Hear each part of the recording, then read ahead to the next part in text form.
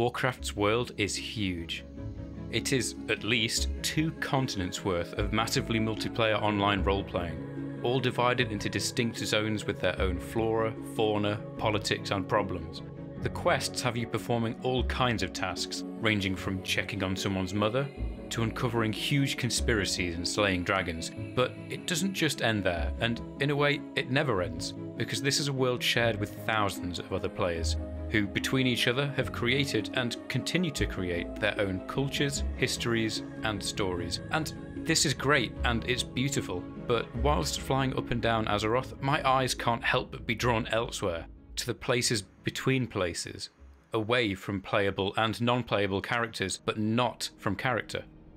This video is a tour of some of Azeroth's unfortunately but understandably overlooked back alleys, back rooms and blind spots. Enjoy.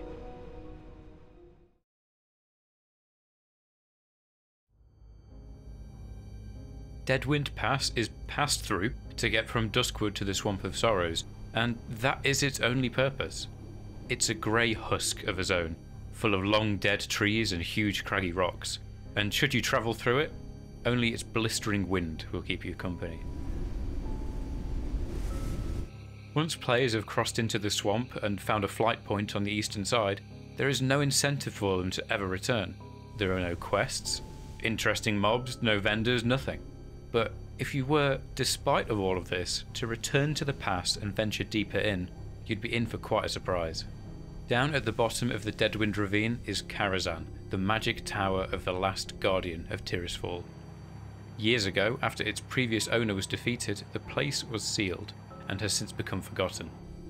This place is wholly unlike any other part of Azeroth. It's a huge structure that reaches well up into the sky, but today we're not going up but down to the crypts beneath. Very little is known about the crypts, and funnily enough, that's what makes the place quite well known in the game's community. And if you're on any other version of the game than the first, access inside is quite securely blocked, though there are cheeky methods of getting through. Though we're sheltered from the wind of the pass above, instead what we hear is replaced with the clinks of faraway chains and an ever-present heartbeat. In the first room is the Well of the Forgotten. I wouldn't get too close. After the first room, we're taken further down into the earth through the Pauper's Walk. The walk splits apart and winds around and all the while down over the bones of skeletons of all misshapes and sizes until it reaches 2 different rooms. The first is a huge chamber with an uneven, bone-ridden dirt floor and 2 rows of 3 individual tombs. Each tomb has its own large iron gate or door that sounds terrifying when opened.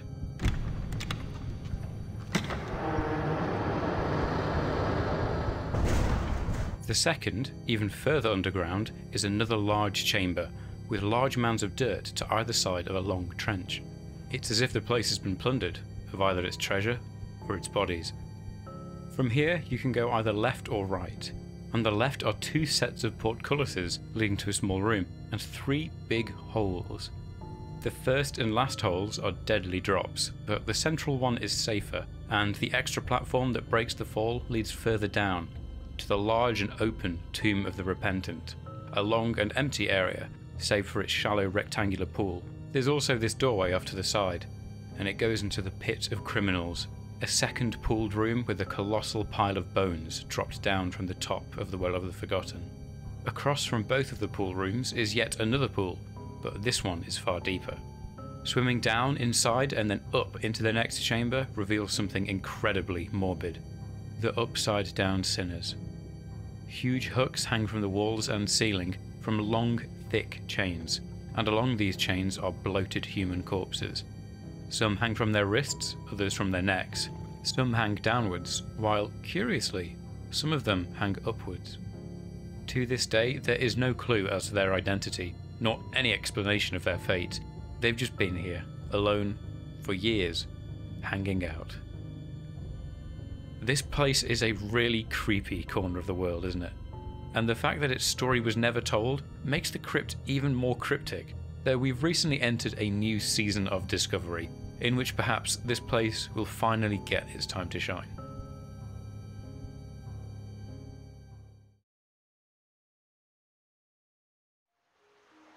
Far, far away from anything even slightly notable, is Newman's Landing. I don't remember what I was doing when I first came across this place, but I do know that I must have been very bored. The landing is nothing but a single house, and it's landing. The house is deserted, occupied only by some skeletons, and before the Wrath of the Lich King expansion, that was it. The place was completely empty, but in Wrath, High Admiral Shelley Jorrick was added, alongside 2 bodyguards. He belongs to the Booty Bay faction, and is actually a vendor who, for some reason, sells blacksmithing supplies. He also sells the plan to make the solid iron maul. It's useless. A couple of other facts about this goblin is that he plays gnome voice lines, which is amusing. Good day to you. And that killing him rewards 5 reputation with the Bloodsail Buccaneers faction. There was a time when killing him on his days-long respawn timer was actually a viable strategy to increasing that faction's reputation to Exalted. The thought of someone actually attempting that makes me shudder. It's a very, very small location, but I think that maybe it's the most remote in the game.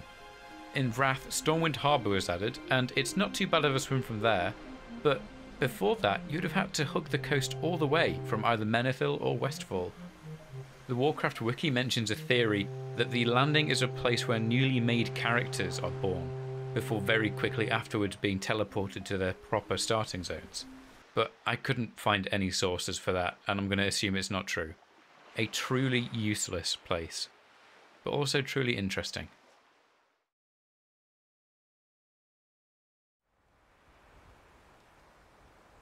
Tanaris is a remote zone, right in the southeastern corner of Kalimdor.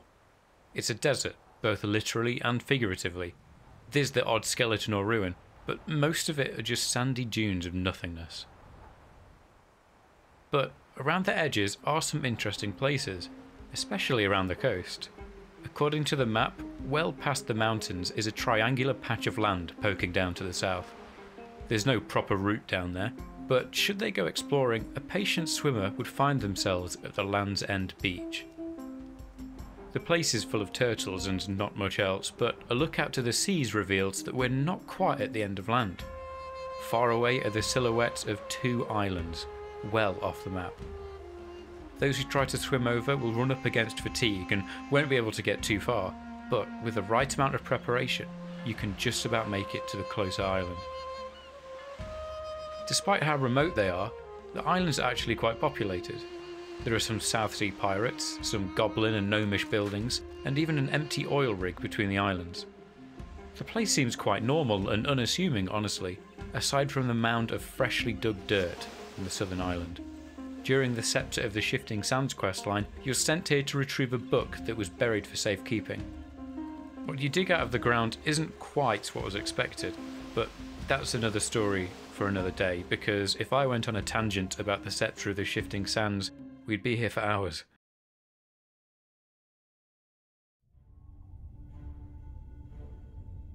Flying over to Moonglade, many have noticed a special bit of scenery on the ground below.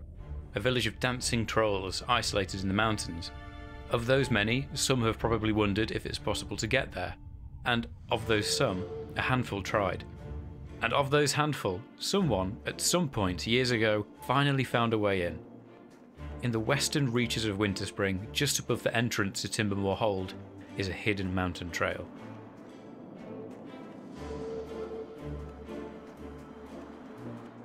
It is clear that no one is supposed to be here. Balanced between Winterspring, Fellwood, Darkshore and Moonglade, this route is very dangerous. Not because of any enemies, but because one false step could see you stuck. Very stuck.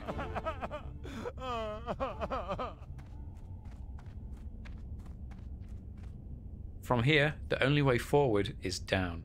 And if you were to use a way to break your fall, you would land down next to the Shatterspear Trolls unscathed. There are a few buildings, a cool bridge, a cave with some stone tablets, and of course, lots of dancing trolls, who are happy to let both Horde and Alliance join in.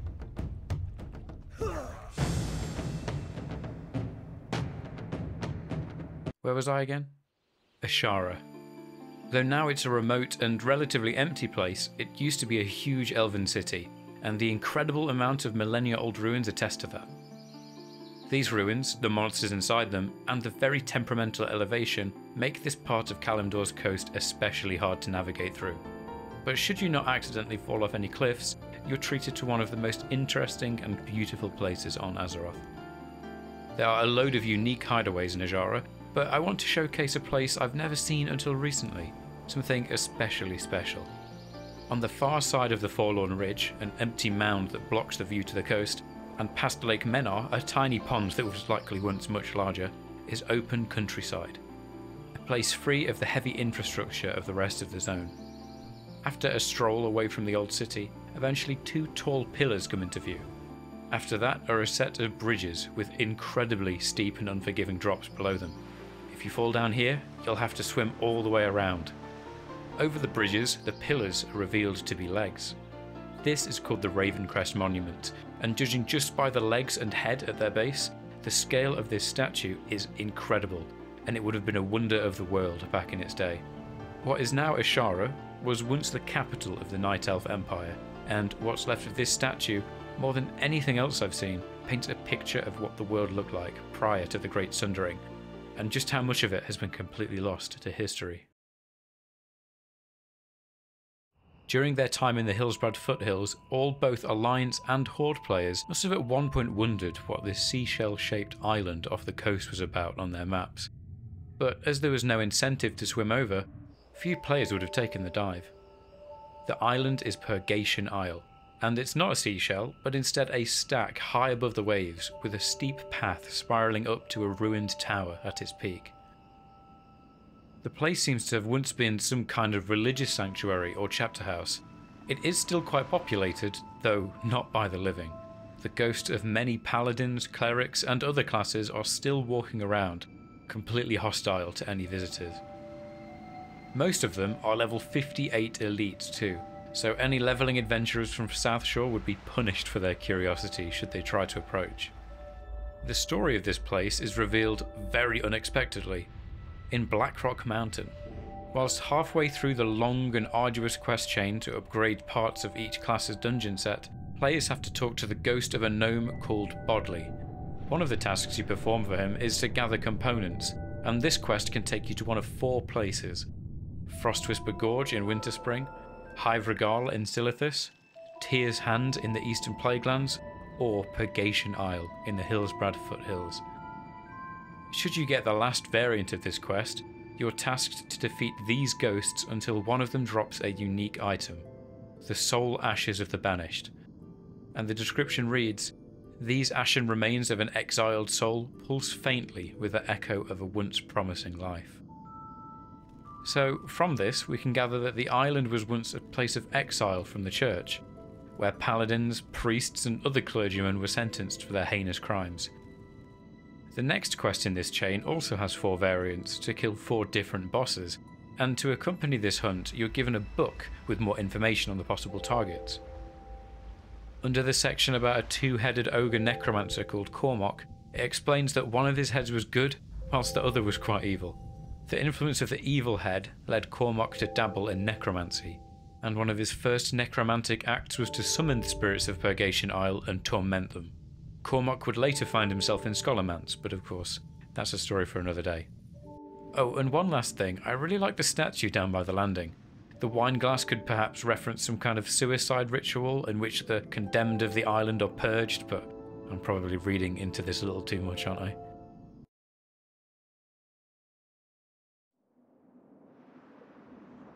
At the top of Dunmorrow is Ironforge Mountain, and just by its side is Ironforge's airfield.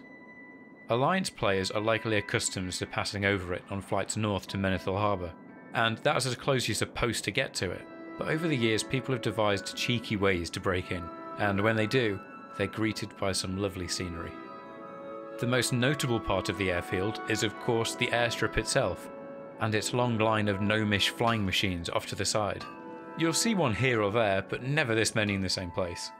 Also, it's not exclusive to the airfield, but I love these turreted structures that the dwarfs build out of the side of all of their mountains. It really adds to the scale of the city in the mountain. It looks really nice outside of Grimbertoll too, if you cared. Down from the airfield, the skirmish that you'd usually see happening on the frozen lake from up high is actually joinable, Ironforge fends off against Frostmane trolls on a constant loop, and of course they win every time. Around from this skirmish is a way even further up, right to the peak of Ironforge Mountain. It takes quite a while to navigate yourself up, but thankfully some explorers are camping halfway up and you can rest at their fire. Interestingly enough, these explorers belong to the Stormpike Guard faction. Just a tidbit. We definitely weren't the first up here though. There's a firmly planted dwarven banner from before, next to the exposed remains of an unfortunate explorer who didn't survive the trip. So it seems the view really was to die for.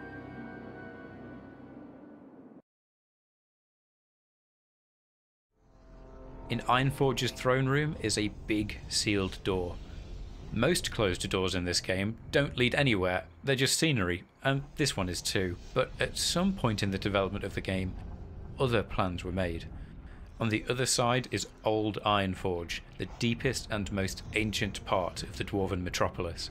The tunnel down is as long as the chamber at the bottom is big. It's a huge open cavern, dominated by colossal purple crystals, a kind I don't think you can find anywhere else. A regally carpeted stairwell leads up to a central upper platform, with nothing on it. Was this once maybe a throne room, or some kind of ceremonial site? Later versions of the game did answer this question, but as for this place's original intent, who knows? Old Ironforge's darker, more Moria-esque architecture is a favourite for the part of the player base that delights in going to places they're not supposed to be in. As Blizzard blocks ways in, we simply find another. A long swim from the coast of Dustwallow Marsh is Alcaz Island. It features a prominent lighthouse, a huge landing, watchtowers and ruined buildings. From these features, and similarity of its name to a certain island in our own world, it seems to be a prison. The incredible amount of protection is also a giveaway. On the ground, a group of Naga called the Strashas litter the place. They're all elites and some of them are over level 60. And in the skies are lots of patrolling Firemane Drakes at the same levels, making this place perhaps the most secured area in the entire game. Tucked in bed upstairs in the large building at the centre of Alcaz Island is Dr. Weevil, an evil gnome scientist who somehow lives here with his minions. His minions are inside this building and outside next to his parked flying machine. They are, or maybe were, dwarves with scary looking goggles and bright blue skin. Defeating Weevil is a tiny, tiny part of the huge scepter of the Shifting Sands quest chain. As stated before, not going to go there, but he does have 326,000 health, so don't wake him up. Trailing off of this central area is a path upwards to an abandoned old watchtower with some kind of magical runic circle at its base. And I've not found any information about that. What I have found information on is regarding the island's underbelly. Throughout the island are these barred up holes, the kind I don't think you can find anywhere else. The way down there is just next to Weevil's flying machine, and heading below reveals a secret underground prison complex. The place is partially flooded and it seems like a lot of it has been caved in, leaving just a single empty cell. At first glance, but the keen-eyed will notice that this part of the flooding is far deeper than the rest. Underneath is a swim to a secret section of the prison, containing Tide Lord Rurgaz, a generic enemy.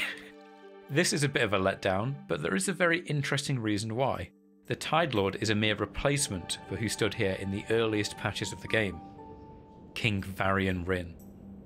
Originally, the long Defias quest chain would have led us down to this room. We'd have likely fought our way down here, rescued the king and saved all of Stormwind. Plans seem to have changed though, as at about the same time the gates of Ahn'Qiraj opened, Varian was gone, and Dr. Weevil made his bed on the island instead. But without our help, the king would eventually find his own way back home anyway, so it's okay. Jumping west from the Thandol Span and then swimming north will take you to Faldir's Cove, a small quest hub in the Arathi Highland zone that a lot of people missed out on, before questy that is. Jumping east and swimming north, however, will take you somewhere questy never would. The swim is a very long one, but at the end of it is a small patch of land much closer to sea level than the rest of the Highlands. This place has no name, no quests, no chests, no enemies, nothing like that. It's just a dwarf husband and wife. living at their farm, taking life one day at a time. There are 2 patches of crops growing, some kind of cereal, a big landing area, some nice dwarven architecture, a load of rats, most of them are white for some reason, a couple of rams in the stables, an outhouse, and a farmhouse with a greatly detailed interior. And that's it. It is Sanctuary Manifest. Thanks for watching. Please like the video if you liked it, subscribe if you like me, and leave a comment if you have something to say. Channel members Imelus, Morian, Silux, Nightseeker, Jonathan Bengtson, Riley, Cornpops871, Skoon, Patrick Manhora, and Darklord Grimace all got access to this video 100 hours before you did. Check out the join button below to learn more. Take care.